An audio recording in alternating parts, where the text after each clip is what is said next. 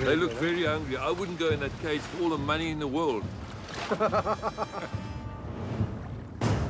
Andy and I are ready for anything. I brought a tourniquet. And since he has to handle a 50-pound slow-motion camera, he gets settled in the cage first. But just as I get in, I get a little preview of what these great whites have in store for us. If they're anything like this during our test, we're in for a good show. Down you go. For the first depth, we'll be just below the surface, right next to the boat. I'm gonna try the surface feed method with the great white shark and check out the size of my head. It is massive. With the smell of fresh meat around, it doesn't take long for a 2,000-pound great white to arrive on scene. There he is.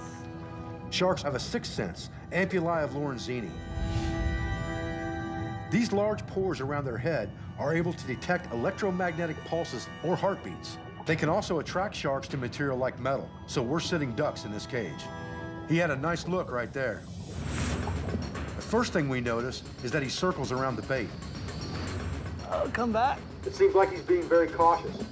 He's really making sure he wants to go in for the kill.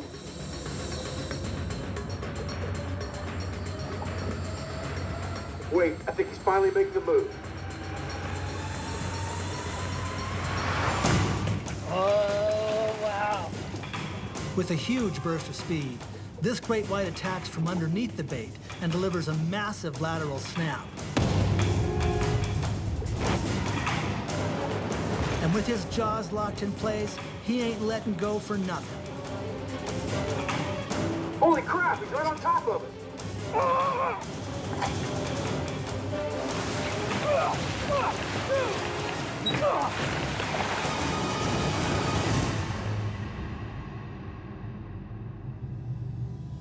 Hot.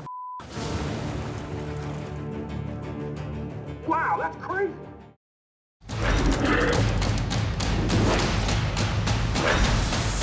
Shark Week premieres July 31st at 9, only on Discovery.